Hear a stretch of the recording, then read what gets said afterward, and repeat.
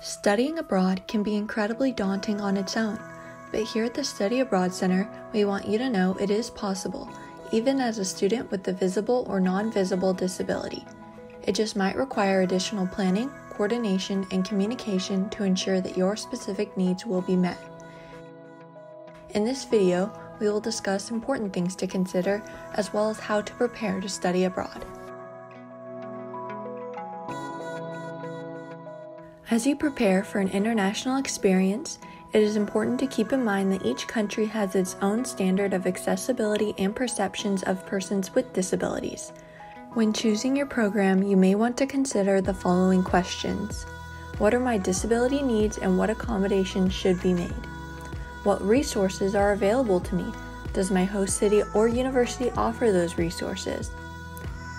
How will my host culture view my disability, and how will I answer questions about my disability to those in my host culture?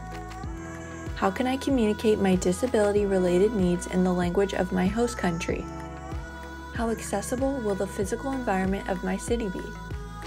Are my housing options accessible?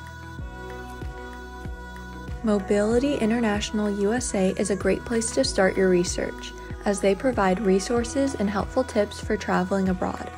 Other resources to check out will be linked in the description box below.